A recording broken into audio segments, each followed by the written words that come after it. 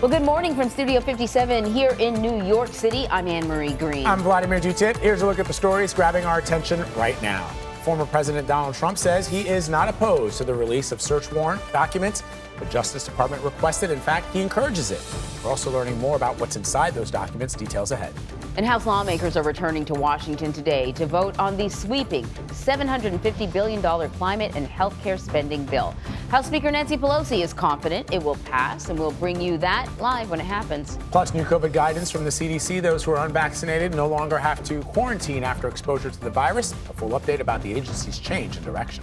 Plus, we'll discuss the fate of one of the former Louisville, Kentucky police officers charged in connection with the death of Breonna Taylor.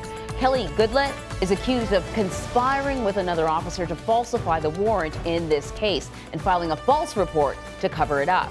And big savings for weary air travelers. Prices for plane tickets fell nearly 8% last month. Our Chris Van Cleve lets us know what's behind the decrease in the cost of those flights.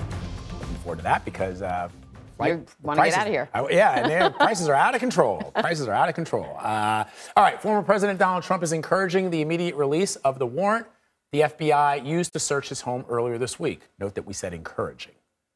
There's a formal process that has to happen before those documents are released. You know, I have questions because I think that he can release it. So we're going to ask Jeff Begayes. Yeah. He's going to be joining us because yesterday